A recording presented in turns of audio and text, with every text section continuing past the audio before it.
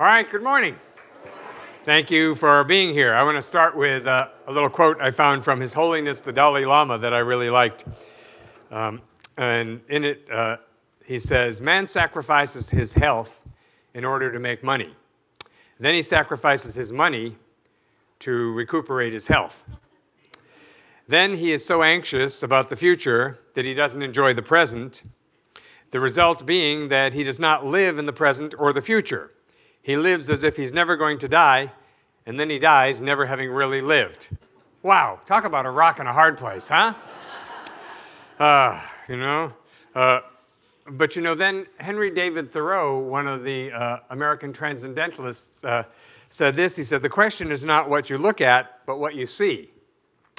So today I'm going to talk about letting the Spirit work. And in the Science of Mind, we talk a lot about how we are in a co-creative relationship with God.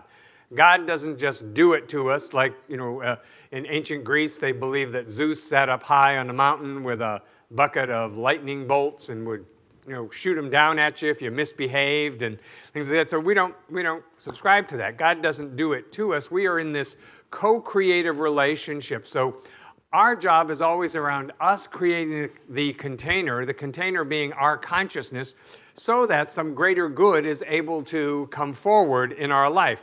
Because the principles never change. The principles that we work with are eternally true. They typify that idea that we talk about so much, that what's true about God is also true about me. Ernest Holmes said this. He said, "Man must become more if he wishes to draw a greater good into his life." We have to become more if we want to be healthier, if we want to be more prosperous, if we want to have greater love in our life.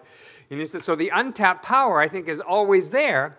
But what happens is we start, and I think this is a very human tendency. I watch my dogs do it all the time. We start going in circles, We get busy living our life, and we kind of go on automatic pilot, and we're going around and around and around. And what is that? Oh, that's my tail I'm chasing. Exactly. So I think, it's easy that we become mechanical, thinking the same old things, that we become mechanical, reacting the same old way. How many of us drive the same way someplace all the time, almost all the time? I do it. And, or find myself eating the exact same thing over and over again, watching the same shows maybe. It's powerful. I think it's a powerful use of principle to have a new vision, a new image of yourself. Because as a spiritual being, each and every one of us, we have infinite options. Infinite options. And I think that's extraordinary. So what am I aware of today would be the first thing I'd have to ask myself. What does my power of perception focus on? Because I'm always getting more of that. So I may focus on what is comfortable. I may focus on what is familiar. That doesn't mean that that's all there is. I think of it like this, that in the infinite mind of God, there are lots of frequencies broadcasting that I am not tuned into. And they're broadcasting right now. I just don't hear them. I don't have the eyes or the spiritual equipment today to experience those things. But there is within each of us, for certain, a reservoir of untapped power. And it's always there waiting to be used, waiting to be accessed, waiting to be called forward into expression. A man said to me, he said, "I don't like who I am. Where do I begin?" Wow, that's a good question. That's a good question. And so you start with, I would say, a new image of yourself. Move mentally from the old pattern of thought and see yourself as more. Like, who is the person I really want to be? How do I want to be in situations? How do I want to be as a partner in relationship? How do I want to be as a worker at my job? How do I want to be as a neighbor in my community? God in you is always more than we are giving access to.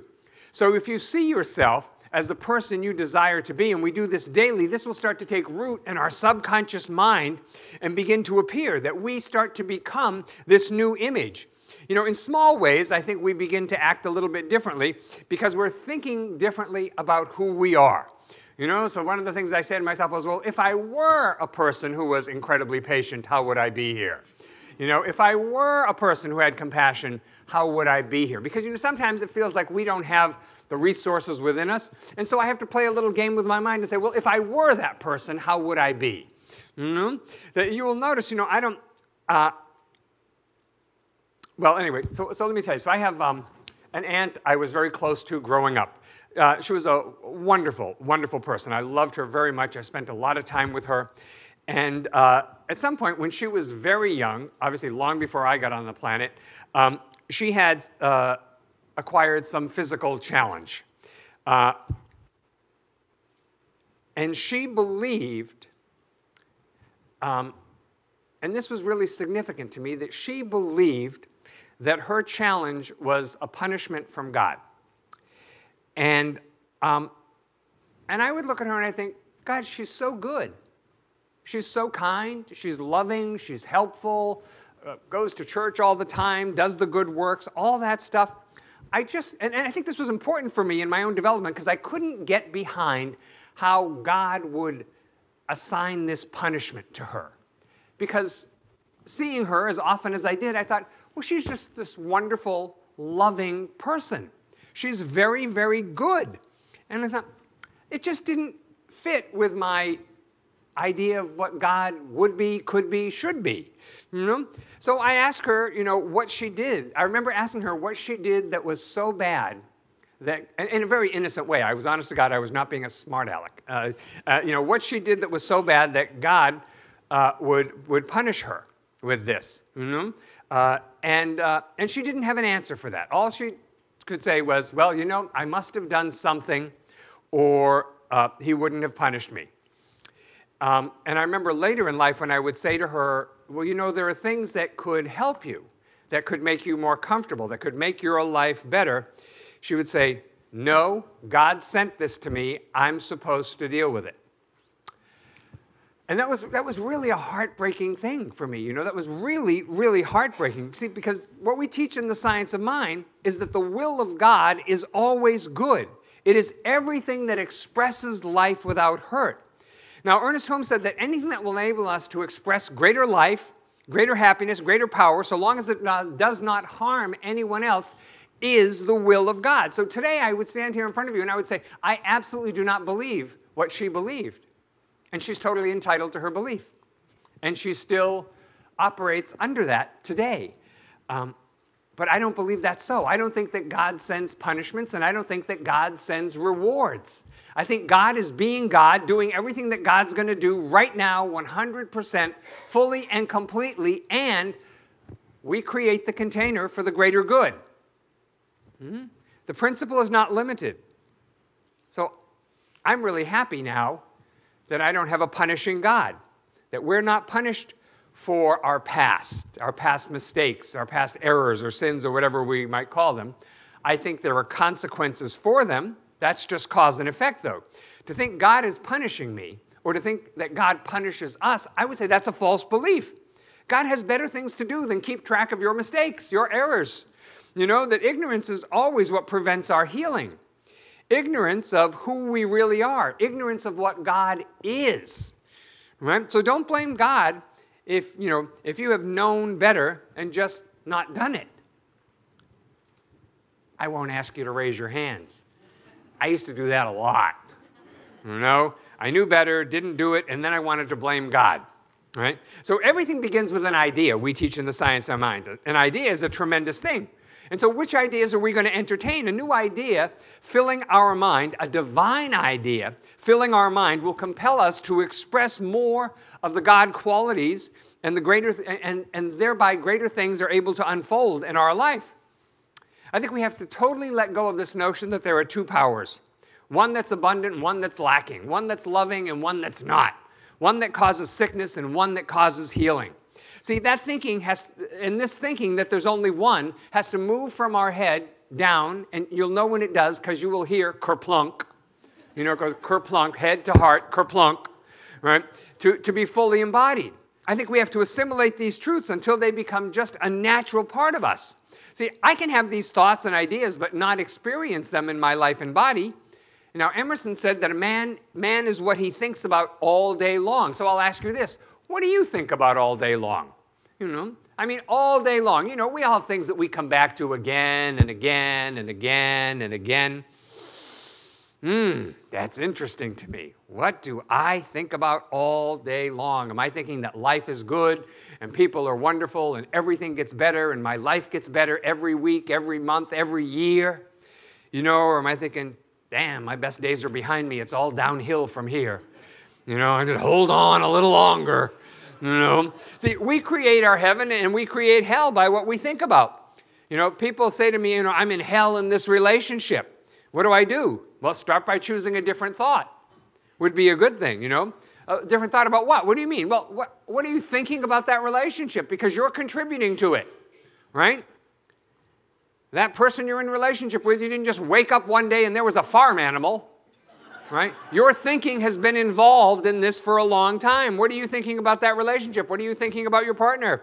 What are you thinking about what is possible, right? Because we have choice. We're not compelled to think a certain way. We have the freedom to think good or bad, to be good or bad, if we will. See, I think we're all faced with making decisions. Not making a decision is also making a decision. Let's be very, very clear. So maybe we hesitate or waver, and that also, is in the realm of, okay, well, I'm not ready yet, and sometimes it gets decided for us. I trust that God is for me, though. God is for all of us. And anything I need to know is in the mind of God, and I believe is available to me right now. Of course, the hard part is making myself sit down and shut up and close my eyes and listen. And just say, God, show me what I need to know. Reveal to me in a way I understand. You know how thick I can be. Show me in a way I can understand and use. See, I have to be still and know, like the scripture says, be still and know that I am God. I'm making myself available and receptive to a higher power within me that knows. Thomas Carlyle once said, silence is the element in which great things fashion themselves. I love that. That great, great stuff comes out of the silence. So it only makes sense to me that we would think good thoughts, good vibes, good frequencies. Then good can follow. If we're thinking evil, if we're thinking lack and limitation and confusion, this is a mental universe. And thought grows after its kind. So if you're thinking about that, oh, I don't know, I'm so confused, oh, I don't know, I can't do it, oh, I don't know, I'm so overwhelmed. People tell me they're overwhelmed all the time, and you know what the universe does? The universe says it's too much for you to handle. And it starts to take things away. Not because God is punishing, but because it's a cause and effect universe. And when I say, oh, it's too much, I'm overwhelmed, the universe says, well, all right, well, they're overwhelmed. They're overwhelmed. So even if you have less to do, you're going to still feel overwhelmed because you were saying it all the time. Stop saying it. Doesn't that make sense? Yeah, it does, If we do not do our own thinking, the world around us will be glad to do it for us. We'll be influenced by what Ernest Holmes calls the race consciousness, the mass mind that is around us. We're immersed in it. It bombards us constantly. But I have to ask myself, is that enough for me? Do I want for my life what most other people are getting unconsciously? And so I would say, no, it's not. I don't want that. I don't want to kid myself and say, oh, well, God will decide. Because when I say God, that sounds like God out there to me, right? God works for us by working through us. So to think I cannot decide, I think is actually a rejection of the divinity that is within me. When we say I can't decide, you're saying, okay, God's everywhere, but not in me. Now, that's really diminishing. That's thinking small. It's weak. It's inferior. It's never too late to assert our divinity. So we want to not give our power away. The principle that we're working with is waiting for us to use it. It's waiting for our direction. So I like to subconsciously give my mind direction. I like to consciously give my subconscious mind direction, because it's always working on my behalf. Your subconscious mind is always working on your behalf. So unless I direct it, it will continue to reproduce our habitual thinking into form. It'll take our habitual thinking and make it our physical experience of life. So I think about this elderly aunt, and I think about how for 96 years, she has believed herself to be so bad that she's being punished every day. And I think, what a horrible burden to place upon yourself, to limit yourself, to hold yourself back, to think that, and you say, well, what could you possibly do that's so bad that God would punish you like this? And there's no answer for that. You know, and so what I see is that it has enormously, enormously limited her life and her expression and her ability to be in the world in a more, what I'll call productive, creative way. In the Psalms, it says, I will lift up mine eyes to the hills, from whence cometh my help. So to me, that's talking about the hills are a higher consciousness, the divine that is within me. I will be faithful to a mental picture that's greater than what I have entertained thus far. Right? I will hold a vision that is high. You know, we say all the time here that, that awareness is curative. So I will give my awareness to a higher vision for my life, a vision that's healthy, that's prosperous, that's filled with love. So I would ask you to think about what's the vision you hold for your life today. Is it a vision of health? Is it a vision of abundance? Is it a vision of peace that you hold for yourself? Is that what I think about and picture? Ask yourself that today. Do I give my wholehearted attention and devotion to it at least a little bit every day? See, this does not displease God. It does not take away from anyone else. I think what it does is it actually is using intelligently the power, the spiritual creative capacity that God has endowed each of us with.